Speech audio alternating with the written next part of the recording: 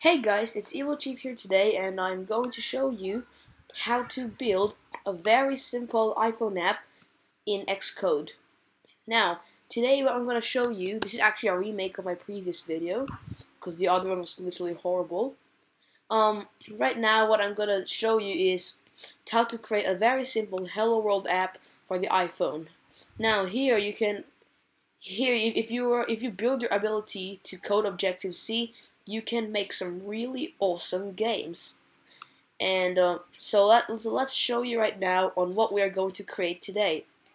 So we're gonna push this button, and what happens is there is this animation where it becomes bigger and smaller forever and ever, and this hide button can hide itself and the image. When we push again, the text will show.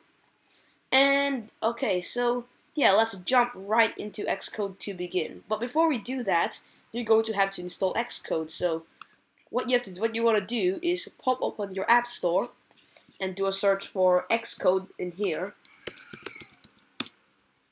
So just CC xCode developer tools, and you can see it has an image of a hammer and the letter A.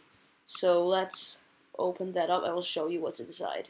Okay, I am using currently xCode 7.1. However, there is a new update, but since I'm doing a video right now, it'll be a pain to show you how it's updating.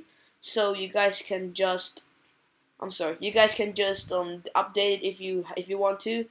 And xCode is what you will need to develop iPhone games, and this is what you need to code Objective-C. If you're using a different version of xCode, things will look slightly different. But overall, everything should work in the same way. Okay, so now let's jump right into xCode to begin. As you can see here, as I said earlier, I was using xCode version 7.1. Now, what we're going to do today is a Hello World project, as I said earlier. So, to start off, click on Create a new xCode project. And we want an application under iOS, and we want a single view application, and hit Next. And we're going to name our product, so you can call it whatever you want. I'm going to call mine Video Tutorial. And make sure the language is set to Objective-C, and the devices is iPhone. Make sure all three are ticked. You can make them unticked if you want to, but I'm going to leave all three on. And hit Next. Save it somewhere nice and safe. And now we have created our project. So now here in xCode, we're gonna go into our deployment info. So, oops, it's still loading actually. Okay, now go to our deployment info. As you can see here, if your thing looks like this, just simply click the arrow to show it. And we're gonna make our device orientation to upside down and untick landscape left and right, because our app is gonna be portrait mode as we showed earlier. Now move on to the left side here, the one with main.storyboard and view controller and those stuff.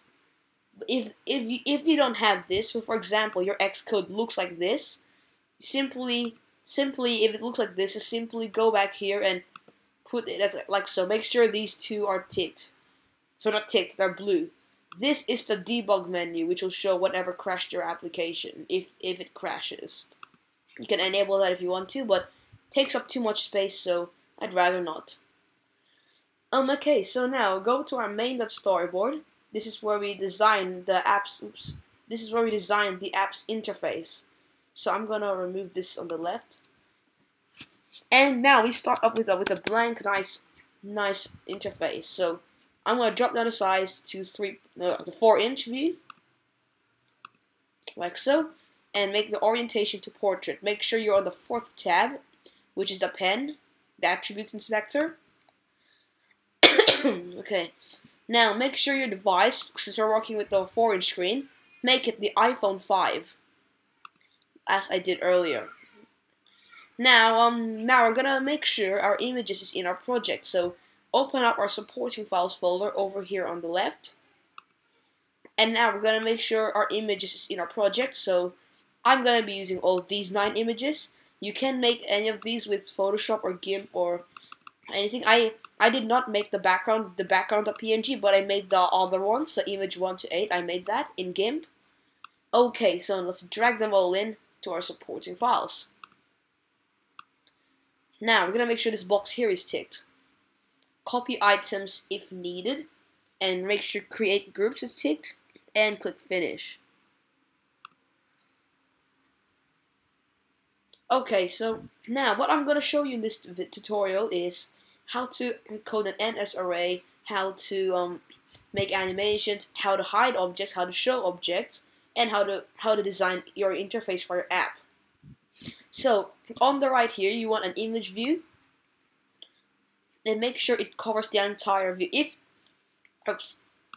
If you're using an older version of xCode, so let's say you're using xCode 6 or lower, it will automatically cover it up for you. But when I updated it to xCode 7, you have to resize it manually. I hate how they removed that, but that's how it became. And we want our image to be background.png, like so. Okay, now next we're gonna have another image view. It's gonna be a lot smaller. Let me put it in the center, and we'll set that as image1.png. Make sure it's like in the center. Actually, like see that thing's in the center. Okay. Now we need two buttons. So we're gonna drag on a sorry, drag on one that says "Push me for a surprise." I'll resize that to becoming bigger. So I'll center this. Is there a way to center it? Nope, doesn't matter actually. Now what you want to do is Command-C and Command-V to copy and paste, and this will be hide. For the hide button. Oops. Okay. Let me move that down a bit so it doesn't. Alright. Okay, so now what we're gonna have to do now is hop onto our view controller.h. Now, in Objective-C, .h and .m files. .h is .h is header files. .m is implementation files. .h is where you declare the IB outlets, where you declare the actions, where you declare IB actions, and where you declare integers and booleans. So what we're gonna do now in between here, just underneath our interface, we're gonna do an open curly bracket and drop some lines, and make some more room underneath, and we're gonna say IB outlet UI image view space asterisk, and we're gonna call this hello world image. IB outlet UI image view space asterisk, and we're gonna call this background. So for the background picture, separate them for the buttons now. So you want UI button and call it whatever you want. Make sure all begins with an asterisk before you enter it. And we're gonna call this one hide. And the other one to show. Oops, let me make sure capitals are in the right place. And now, underneath this closing curly bracket, this is where we declare our actions. Make some room. You don't have to. Doesn't matter how much room you make. You can like make it like I don't know, like 100 space. Doesn't really matter. What we're gonna do now is declare an IB action. So do a dash open bracket IB action close bracket.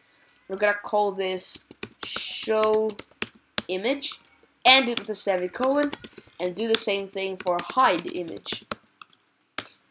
Okay, now what these two are. So what we did was declare IB actions called show image. This is the code for the show button, which we declared as well, IB button.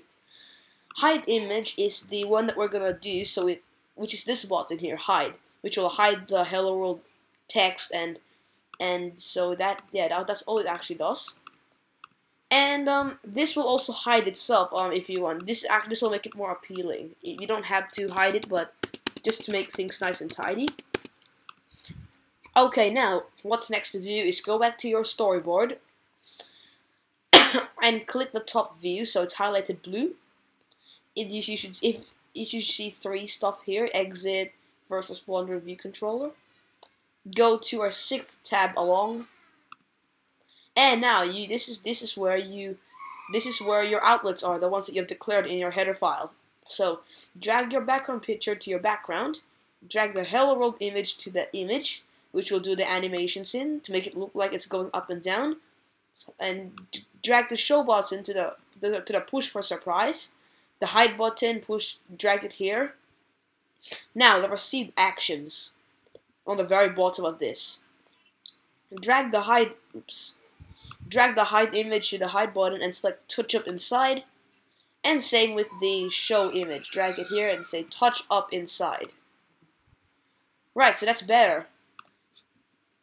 Now go to our implementation files, or you can say .m file, and we're gonna find our view did load. We'll find our open curly bracket. We'll find our closing curly bracket, and we'll find our super view did load, and we're gonna make a space in between. This is the code where once the iPhone app loads up, this code will run. This is like the first code to run, the view did load. Make some space. If you guys can hear background noise, that's just my brother. Doesn't matter. Okay. So what we're gonna type now is the image is gonna be hidden, right? The label. So we'll do hello world image at hidden equals yes. And we're gonna do background dot hidden equals no, because background is what we need. And hide dot hidden equals yes. Show dot hidden equals no. Okay, so what we did here was our hello world image is the this one here. So this hello world picture here. However, this will be hidden when it first loads up. This will not be hidden because we did show.hidden. Let me show here. The show button will not be hidden, so we did equals no. Hide.hidden equals yes because we want this to only show. So this hide button here will also be hidden. The background, obviously, this doesn't have really any purpose, but we just nice to put it as well. Now, what we're gonna do is find our closing curly bracket, which will end the view did load, like so. If you hover your thingy, I don't know what you call it, should light up yellow. So underneath that, make some room, just to make it less confusing, and go back to your header file, and we're gonna copy this entire IB action with Command C. Back to your implementation files or .m files. Underneath where we just made a space in, called Command V to paste. If you're on a Mac, Command V. If you're on a PC in VirtualBox, it's a Control C, Control V thing. Alright, show image. Since we have already linked this up, what we're gonna do now is code an NS array and do another .hidden. So first do hello world image.hidden equals no. Just do everything as no. So hide.hidden equals no. Show.hidden equals nope. All nope. Actually, no. It's good to hide the show button. Actually, just do that. Now we code an NS array. So what we're gonna do is hello world.image.animation images equals open square bracket NS array with objects. Now it's open square bracket UI image named. Now what we're gonna do now is put the name of our 8 images. So @ open speech marks close square bracket in a comma. We're gonna remove the count integer. That is actually useless. And we're gonna make it repeat over and over. So we're gonna do image1.png. I will check to make sure you need the capitals correctly. It's case sensitive. So that's good to copy the image and just paste it, just so you don't make a typo. And what we're gonna do is paste it 8 times. So like so. Now, gonna change it all to image until 8.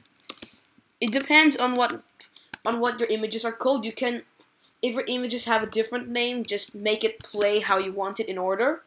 Now, what we want to do now is make it so that it becomes bigger again. So, Command C and Command V. So, go 7, 6, 5, 4, 3, 2, 1. Now we end it with a nil and bracket semicolon. Let's single space. Okay. Now that is our NS array all set up. What we're going to do is Now we're gonna actually make it so the animation will start. So we're gonna do open square bracket, hello world image, space set animation repeat count, and I'm gonna put 0 because 0 is infinite. This will, if you set it to 0, this whole thing will play infinitely, like forever and ever and ever, like we did earlier. if you set it to 1, this will play once. If you set it to like 20 times, it will repeat 20 times and stop. So we want this to repeat forever. So just set it to 0. Now you have to set the duration. So what I mean by this is the duration of how long will the images switch. So actually, let's set it to 1 because if you make it like 0.5 or something like that, it will like move so fast that it will be like it won't be nice to look at. It will move so fast. So just set it to 1 or 2, however you want it. That is how fast these 16 images will switch. Oops. Okay. Now you're gonna one last thing. Open square bracket hello world image space start animating. Alright, so yeah, that is it. So now let me show it to you. We're not done yet. We still have to do the hide image, but we still have to do the hide button. But I'll just show you what we have done so far. Wait for it to load up. See? Now see how the thing hid itself, but now when we do the hide button, it crashes the app. That's because we haven't coded yet what happens when you push it. So now all we have to do is go back. This is the debug menu. See, this is what's really important. It tells you what crashed it. This thing here below with the debug menu, my absolute favorite. It's too bad it takes up too much space on it. So copy your IB action, the hide image one or whatever you called your second one, back to our implementation files. Underneath your last curly bracket, which ends the show image one, as you can see it lights up. So right underneath that, make some more room, and we're gonna command V this thing and change it to an open curly bracket and drop some lines. Now this is really simple. All we need to do is just make them hidden. So simply do what we call hello world image hidden equals yes. Show dot hidden equals nope. Hide dot hidden equals yes. And background dot hidden equals no. Okay, now if you want, you can put the show button to no if you want to, but I will show you what happens. Yeah, well, yeah, it's pretty much all done actually. See how what we have done. I'll explain later what we have done after I show you the app.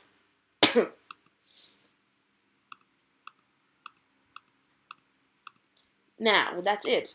This one, however, if you want this push me for a surprise to be hidden, because look what happens. They could just repeat the same thing over and over and over and over again. So what you can do, or if you want to disable it, so if you want to just do show dot enabled equals no. So this means that it will disable itself when clicked. See how we cannot anymore click it, but when we click hide, it's still disabled. So what you want to do now is go here into show.enabled equals yes. Now rerun your application. Now here we go. So yeah, that's pretty much it. Thank you for watching. Hope you guys enjoyed the video. Hit like, hit subscribe. Hope you guys learned something today, like how to make animations. It's actually really simple. And now, as you can see, we can't repeat the animation anymore because we already clicked it. So if you click hide, it will re-enable itself. So yeah, thank you all for watching. See you guys in my next video, maybe my next Objective-C video. This is actually my first one. And yeah, I'll see you guys later. Bye.